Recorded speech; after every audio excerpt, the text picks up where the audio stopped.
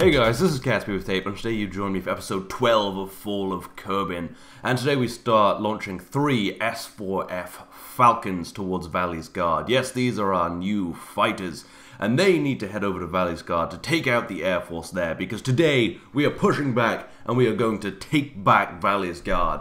Because Penguin, well, the Krolans, they've had it for too long. Like 2 or 3 turns, that's far too long, and we can't let them keep launching tanks from there because it gives them good access to our cities. So we're going to head on up there and we're going to go shoot them down. We do get a nice shot of us flying over the ocean, just in formation. BD Armory seems to work much better with Wingman when you have faster planes, which is good. These are quite fast. They have fairly limited fuel, so getting back may be a little bit of a trouble, but anyway, we arrive at Valley's Guard, and there's a bunch of AA defenses over there. So what I do is I just kind of fly just inside of the range of the radar. The radar's like, oh shit, fighters, and then it's gonna send up the Kruolan fighters. As you can see here, it takes them a while to take off, and we just kind of skirt around for a bit. But yes, now we can avoid the AA guns and hopefully shoot them down. However, when I was flying my plane, I turn on mouse aim flight mod, and it just sort of locks up my controls a bit, and I sort of just tumble into a dive, which I can't really recover from with mouse aim flight mod. Then I turn on SAS and things, and we can fly again, but it means I can't accurately aim with my plane. So what I should have done is put this on guard mode straight away and let the fighters, you know, fight it out. It looks like we've just taken out a vulture there. It's on fire, it's burning, tumbling towards the ground, which is good for us right now. But me not being able to fight properly is going to make this kind of difficult.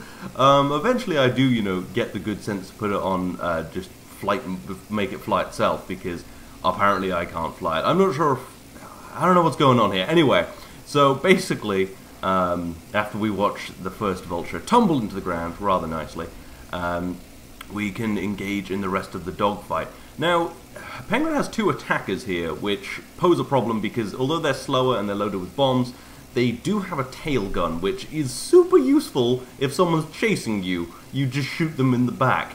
And also the TE Swift, oh shit, yeah, there goes a Falcon, are the first casualty for the Cathenian Air Force. Just kind of explodes. And the TE-16 Swift, I believe it is, the little interceptor, is mind-blowingly fast and hard to shoot at. And you can see the other Falcon is taking fire from that tail gun right there, which is proving super useful. We tried and open up on this guy, but he's evading just enough. It seems like we can't quite get our shot on. Maybe if the pilot had just pitched a little more. But yeah, and then we have to start evading because the Swift is on our ass, and it's ridiculously fast, which isn't super great. I decided to fly myself briefly just to get out of the way of this Swift because, yeah, I don't know, guard mode isn't super good at not getting shot. Annoyingly, I'm not super good at getting shots without mouse aim flight mod. I do try, because I have had successful dogfights in the past with out mouse aim flight mod, but I don't know, I was just kind of having none of it. You can see I just can't keep the reticule on the right place, and I'm just having no luck. So I put this back on guard mode with the hope that it'll swing around quickly and shoot the Swift. However, it just seems to sort of, I don't know, just sort of fly away for a bit. So this dogfight isn't going great. I'm not even sure where my other wingman is. I roll over the top to try and take down this attacker while I watch my wingman tumble into the ground, which isn't super great. And then I, again, since this isn't doing much, try and shoot down this plane, which is proving kind of difficult because, again, no mouse aim flight mod. Then I try and turn on mouse aim flight mod, and it sort of works, but not quite right. I think maybe I do have improved chase cam on right now, but I just have very little clue what's going on. Anyway, we do get behind him and almost get some shots on, and then he just pulls up vertically, and I'm like, yeah, okay, this is a fighter jet, I can do that. And then I'm like, oh wait, this isn't a fighter jet, this is a World War II fighter. I try and chase him but stall out, but luckily me chasing him has also causes him to stall out. We don't see this, and it's actually mostly conjecture because I'm actually evading poorly because my wing just got shot off, and then I tumble into the ground. I'm thinking at this point, oh Christ, they still have an attacker and an interceptor. However, after I tumble to the ground, crash horribly and die, I switch to the Swift, and it's still flying, and then the Vulture appears to be on the ground. If you watch that back, you can see the vessel switcher on the left switches out at something. So I think what happened is the Vulture stalled and it crashed. So all in all, we took out 2 attackers for the cost of 3 fighters. Not super happy about that, but it means they have no bombs, which means we can roll in our tanks. So I bring in this supply unit to recover to repair the front panel of that armor from the urban combat it engaged in Penguin's turn. They slaughtered Penguin's tanks, and then after a bit of driving, we roll in to Valley's Guard. Now this isn't great because we don't have a main battle tank, and outside of urban combat, light tanks and tank destroyers aren't super great. So we're going to have some trouble. Anyway, the first thing that happens is the Swift takes off. Now, this isn't too much of a problem, because while it can strafe us with its guns, it doesn't have any bombs. So, although we did lose all of those fighters and only took out 2 planes, rather embarrassingly for the Cathenian Air Force, we did get rid of all of the bombs, which means we only have to deal with 1 little attacker. Not attacker, interceptor, I believe this is. So, actually, my tank destroyers just managed to get a few shots near it. They don't do anything, but it's still nice to see. And then we watch it fly in. I just want to see what it's doing. It doesn't really look like it's lining up to strafe, but it is coming near us. Anyway, the light tank will open up in 1.5 kilometers from the aircraft, and we'll be able to shoot it down hopefully quite quickly. It can only fire 8 rounds before having to reload, but it seems like one finds its mark rather gloriously. However, given that this is pretty much 90% engine, it just sort of keeps flying. It looks like it's about to go into a flat spin, but the pilot keeps it under control rather impressively, and it comes back around for another go. So we try and shoot it down again. However, this time we're unsuccessful at getting any hits. I think the first one was kind of lucky, actually, which is a little worrying, because if this does decide to actually strafe us, which it hasn't tried yet, it is going to be a problem. And after multiple attempts trying to shoot this down, it just won't work. And eventually, actually, it learns to go high enough that I can't shoot it. You can see my gun at maximum pitch will not get anywhere near it. And this is worrying, because if it does decide to open up, it could take this out. It has some pretty decent guns. So anyway, I moved this to a ridge a little later. You can see how much darker it is now, how long it took me to figure this out. So I get on a ridge so I can improve the angle of my gun. And I'm getting ready to shoot it, and all is good, because I know that I can get this on target, because I did this like a bunch of times. It took me ages. But then, it seems as if the Swift is moving rather erratically, and finally, it has gone into a flat spin for lack of a tailplane. And we can watch it tumble into the ground quite nicely. My tank does open up on it, but it doesn't hit. And then we're going to watch this just hit the ground and bounce. So what happened here is I accidentally had the unbreakable joints cheat on. That was only because I needed to land this after the dogfight, and I didn't want to explode it because I don't have the craft file, so I couldn't relaunch it if I did explode it. So yeah, I forgot to turn that off. Didn't really benefit me, may have benefited Penguin, but hey, that's my fault. Anyway, we rid the tank of life and move over to Cathenia's Valley, where we are launching our World War I bomber. Still alive, still kicking ass. So there's still quite a lot of stuff at Valley's Guard. There are 3 20mm emplacements, 2 40mm emplacements, and 2 self-propelled guns, which have 3-inch high-explosive shells, which aren't that worrying, but still, we'd like to take out some of that. I'm going to go for the 40mm emplacements, because I think those will be the most deadly. So yeah, we've loaded this up with 5 1,000-pound bombs, pretty much the worst payload you could use for destroying a lot of small targets, as you will see, which was sort of foolish of me, but I don't know. I don't know why I do things. Anyway, so we're going to take a run across. We want to basically soften this up for the tanks. We've dropped our first bomb, and we're going to drop our second one on this 20mm emplacement. And I did notice actually that it looks like the other 20mm emplacement right there is actually under the runway, so that's kind of annoying. So I don't bother dropping a bomb on that because it would have been a waste. And yeah, we carry on. I've only dropped 2, but I'm going to come back around. I don't want to be like diving down and around, because that's a good way to get shot down. And we've got plenty of time, but some 3-inch shells do start flying in, and we have to evade a little bit. Luckily, we're pretty much high enough that it's going to be really difficult for them to get an accurate shot on me, but I do have to do some evading because we need this bomber. It's being super useful to us. It helped us bomb out Valley's Guard last time as well. Anyway, neither of those bombs found their mark, annoyingly. I think they just missed. So I'm coming back around. I've still got 3 1,000-pound bombs, and as long as I can take out the 40 mils, I'm not too worried. because they're fairly accurate and fairly deadly to small tanks. So we drop another bomb, and then we line up again to drop another bomb, and if both of those hit, we'll have one left to hopefully take out one of the 20mm, because, well, we don't want to have to deal with too much resistance without any main battle tanks. Anyway, this time the bombs are much more successful, and they find their mark, both of them actually, and destroy the 40mm emplacements. Pretty expensive considering those are pretty cheap units that I just exploded with 1,000-pound bombs. Definitely should have brought some smaller bombs, but hey, doesn't matter. Everything's fine. Anyway, we do get some more 3-inch shells coming in. They're being a little bit annoying, but yeah, it's fine. So we turn around and we drop our final bomb on this 20mm emplacement and pull out before we even get close, because we don't want to get shot at again, because I'm getting a little worried that I'm going to lose this bomber. Anyway, the bomb finds its mark, destroys that, and we're going to head home. So now the tanks can roll in and hopefully not have too much trouble. Now the tank destroyers have pretty limited pitch, and the light tank is, well, I think the light tank's going to be the most useful because it has the same amount of armor and it has a pretty fast firing gun. But the tank destroyers have 105mm shells, which is going to be pretty useful. So we form up our tanks just on the edge, and now it's time to turn off the UI, because you can know roughly where the enemy tanks are now, but now we turn off the UI, so you have to pretty much drive around blind and hope that you get the shot in first. Penguin did this in the urban combat, which makes it a little more stressful, and I have to tell you, in just a sea of kind of nondescript green, it's pretty horrifying. I keep seeing the control tower and freaking out that it's a 20mm emplacement. You can see I'm edging towards it like, oh god, oh god. It turns out it's just a tower. Anyway, apparently we find something over there. It's a, I believe it's a 20mm emplacement, and we start getting some shots in. I think that one missed. But if we back up a little bit, we should be... Oh no, we're going to go forward and try and get another shot in there, because this is, I think, the furthest one from the runway. So if we can take this, we can just close in on the runway and shut down everything else.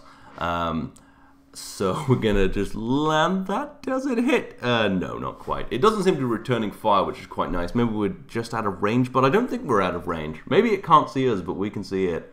I don't know. Or maybe it's because guard mode can see it and can arc its shells. I honestly don't know.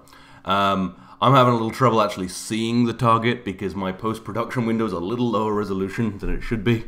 But yeah, we just keep lobbing shells at it until it explodes, which it does there, and it drops off the vessel switcher, so we know it's dead, which is good. So now I'm going to roll down this way because I've spied something over the ridge. Turns out it's just... I think the control tower, and I think I just fired at the radar station on it, so I was like, oh god, and I start running into this little dip in the ground so I can hide from gunfire. Then we bring up, then we just hide in this little dip right here. And then we bring up the light tank. On the way I get a little freaked out because I actually don't know where my tank destroyer is. I'm like, is it over here? Oh no, it's not over there, it's to the left. I was very confused at this point. You can see I start turning over to the left. I'm like, where is it? Where is it? I'm freaking out because I'm thinking I'm going to get shot. Luckily, I was actually pretty safe here. And eventually, I do find the tank destroyer. It's pretty stressful doing this without the markers. But it does make it a little more realistic and a little fairer to the defenders. Anyway, so we bring in the other tank destroyer. And we're just going to roll up this hill and go and hunt down some of our enemies. Some of the enemy units. And yeah, that's exactly what we do. We rolled up here, and then we start spying the runway and the control tower that I thought was an emplacement. And then we're going to start turning to the left because a 3-inch shell has been hauled at us. Luckily, 3-inch shells are about 75mm. Took a big hit in the front, and they're high explosive, so they don't do much to armor, whereas these are 105mm, I think high explosive, but against unarmored units, which is pretty good. And the 3-inch gun carrier's getting some pretty good shots on us, but it isn't doing too much damage. This armor's fairly decent. There's only one layer, but it's, it's fairly good. I get really squirrely because I'm really worried that the tank's going to explode, so you can see I'm kind of driving all over the place, backing up, making turns. It's actually kind of annoying to watch, but I kind of was a little worried that I was going to get killed. But yeah, the 3-inch shells aren't super effective. Although in the urban combat Penguin did in his turn against my tanks, I had a World War I tank there, which was a heavy tank, but it had a 3-inch gun, and it pretty much wasted 2 of Penguin's tanks, but that was mostly because it just wouldn't die. So if you hit stuff enough with 3-inch shells, it does die. I was very proud of that World War I tank. Held its own better than it ever did in World War I against World War II tanks, which is Kind of annoying. If it had done that well in World War One, we probably wouldn't be fighting for Valley's Guard right now. Anyway, we did take a hit there, which doesn't heat up the panels, which is worrying me, which causes me to turn 90 degrees. This actually isn't intentional. I have real trouble turning this accurately. It kind of overturns way too much, so it kind of squirrels when I try and dodge shells. Anyway, yeah, this is going on a while. I only have 50 shells in these tank destroyers because they're quite small, and shell boxes are pretty big and they don't carry a lot of rounds in them. Anyway, eventually I finally get in a killing blow, and we don't have to deal with that anymore. Bit of a long fight against a small gun, but you know. Anyway, so we seem to be in a safe position now, so I'm going to bring up the rest of the tanks. I would do this with Burn Together, but they squirrel around so much. They just turn left and right, and it's so annoying. Anyway, then we also bring up the light tank, because I think this is going to be most useful for the next part, because there's some fast-firing weapons down there, and I don't know exactly where they are, so it would be nice to have 360-degree articulation, because the tank destroyers can only really aim in front of them. Anyway, so yeah, we roll this over this ridge, hoping to find the 20mm emplacement and take it out straight away. There is still another 3-inch gun down there. I'm not entirely sure where it is. I'm trying to keep the camera close to the tank so that I'm not, you know, cheating and seeing everything. But I do occasionally see a little bit over the ridge and be like, yeah, there's some stuff. Anyway, so I'm inching forward so that I can back the hell up when a bunch of shells start flying in. But hopefully I can put a few 20mm rounds in there and take out our enemies. Because, you know, we need to take this back. I'm probably not going to be able to hold Valley's Guard for long, but it would be nice to at least tie up some of Penguin's resources next turn. Anyway, so the tank does open up on the radar station, which is annoying, because I kind of would have liked to keep that, because if I put some planes here, the radar station would be really useful. But apparently not. Anyway, we find a, I'm not sure what was down there, but it exploded. I think it may have been the final 3-inch gun, or I don't know, maybe not. Anyway, so, whoa, it seems to still be alive, though. In fact, it's firing 3-inch shells. Yeah, that was a 3-inch gun, which is kind of worrying. And then a bunch of 20mm rounds fly in from one of the emplacements, so I back the hell up because there's a lot of them. They're not very accurate because we're quite far out, but they are flying in rather fast, and I don't want to lose this light tank because this is pretty much the only thing I'm going to have here that might have a chance of shooting down Penguin's planes. When they come in next turn to try and clean me out of here. So what I decided to do is bring up one of the tank destroyers, pump a 105mm shell into both of them, and have this done with. So it quickly sees the 3-inch gun after it gets shot by it once. Yeah, there we go. And then we pump a shell into that. It dies instantly, apparently, which would have been nice last time we were fighting the 3-inch gun. And then the 20mm is so inaccurate that I kind of stopped worrying about them because they're not going to get enough on target to destroy me. So I fire a 105mm shell over there, and it destroys it. Oh no. Does it? Yeah, it looks destroyed. So that's good. Anyway, I'm going to bring that other tank up there just in case either of those vehicles decides to, you know, fight a little bit more when I roll down the hill. So we're just going to have the tank destroyers pumping rounds over there. If Penguin does roll up to these to Valley's Guard, he'll have with tanks, then he's going to have a nasty surprise from the tank destroyers. But I imagine he's probably just going to send in his Air Force, which will be a nasty surprise for my tanks, especially given that the only thing that can shoot down planes is the light tank, and it isn't super good at it. Anyway, but still, let's not revel. Let's revel in our victory rather than thinking about our imposing doom. So we roll this down the hill, shoot up some of the supply trucks because I don't think I can steal them. I honestly, there's a lot of rules in this, and I'm also honestly a little vague on some of them. Anyway, so we destroy both of them, and now we're gonna roll up to the tower. Just shoot them, you know, don't even take a surrender, just murder, just kill. No, we'll take a surrender, and we'll put them in a POW camp, a super nice one, because we're good people, and we got a lot of money because we're capitalist. But anyway, moving on from that, reveling in the glory that Valley's Guard once again is ours, we're going to send out a P-11A Valkyrie, no, P-11B Valkyrie, to go and try and soften up some of Penguin's navy, because Osiris Fortress is under pretty serious threat right now. There's a large carrier group rolling up, and we don't really want to have to deal with a carrier. So we send this out with an armor-piercing bomb. We roll in. We're going to try and drop it on there. However, obviously it's an aircraft carrier, so it has aircraft on it. So hopefully I'm going to be able to get out of the way before I get shot down by the huge amount of anti-aircraft fire or the fighter jets, which we see fighter planes. Why do I keep saying jets? Anyway, we see them taking off there, kind of doing a nosedive. Kind of weird, but yeah, I have to kind of tell them to take off because of the way, you know, various things work. But yeah, we got a nice shot of them kind of nosediving, like the foolish Kruolans they are. And we start rolling in. However, it seems like the planes are sort of exploding. I don't know if that's a glitch or poor design on Penguin's part, but I don't think they're going to be a problem. This does seem to happen frequently. But yeah, anyway, so I seem to have also evaded most of the anti-aircraft fire for now, which has been super lucky, and then I drop the bomb. I'm doing horizontal bombing, which we know is a pretty hard thing to do with very fast planes. I probably should have dive bombed, but then you're probably going to lose the plane. However, it probably would have been acceptable to lose the plane to take out a carrier, because even though those fighters exploded, I think it's glitches, so Penguin can probably just relaunch them. And yeah, anyway, so the bomb falls just past the carrier, which is super annoying, and it doesn't get destroyed. However, it seems like we've avoided most of the gunfire. A few 3-inch shells come for us, but we'll have no problem avoiding them. But yeah, basically, having a carrier up here is going to be super helpful to the Kruolan war effort, taking out my fleet, because if they can get a few bombs on target, they could take out some cruisers over at Osiris Fortress, which isn't good, because right now I think I have a slight naval advantage in an all-out gunfight, but I don't have a carrier down here. Anyway, we can see that the carrier's fine, except littered with dead aircraft from, I don't know. Honestly, I don't know. The carriers are very glitchy. It's actually quite hard to get them to work at all in this game.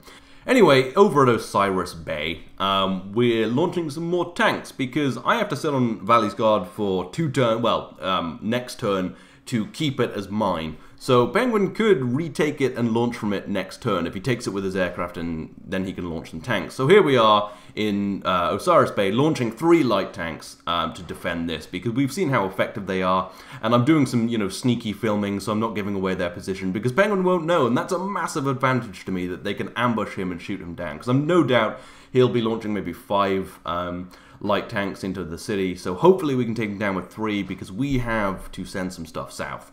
Anyway, we'll see that in a bit, but right now, let's get over to Osiris Fortress and look at what we're doing. We've been deploying some more ships, and some other things. So, what do we have here? Well, you can see right here, it's the cruisers we launched last time, but let's start from left to right. So here we have a coastal emplacement which can be created with supply units. This is just a 15-inch naval gun, which will sit here on the ground and hopefully get a couple of shots in to destroy some of Penguin's ships if he invades Osiris Fortress, because it is going to be a naval battle for this base, and we intend to win. And this is an advantage we can garner, these ground-based naval guns. Next is the USS Centauri, a scimitar-class cruiser with 10 8-inch guns, which should be pretty formidable to anything that gets anywhere close to Osiris Fortress. It also has a fire control radar, which gives it an advantage over some of Penguin's World War I ships, which will be a pretty significant advantage given that most of his navy won't be able to start firing until they're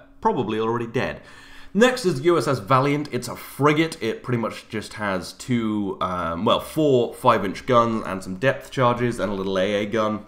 It's only here because we're launching another frigate down south, so we kind of had a spare one.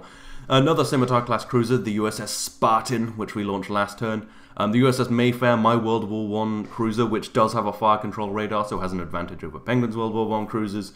This is a ship that's already won a battle, albeit against a destroyer, and only just. And over here, a CE-1A, which is another coastal emplacement, but this has an 8-inch gun, which will fire more frequently, but pack less of a punch than the 15-inch gun. But I think some frequent firing might be quite useful.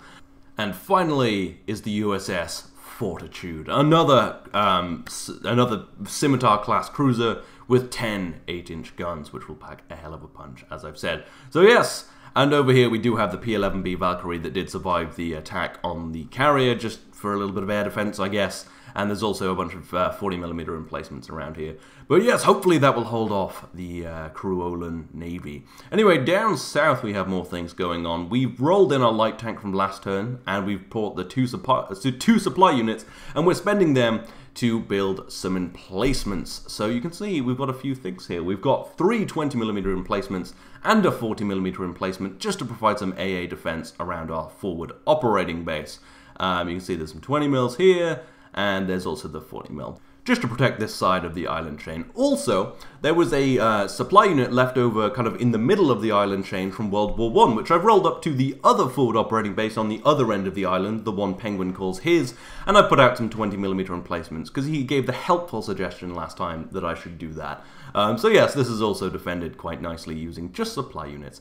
And rolling down just behind, just almost at the our first forward operating base, is a medium tank and a supply unit. Yes, this is a C2 Centaur. Yeah, C2 Centaur, that's the name of it. And it is a proper battle tank. It has a 76mm gun. It has 2 layers of armor in the front. It has some very modular armor around the side, which means it can absorb a huge amount of gunfire.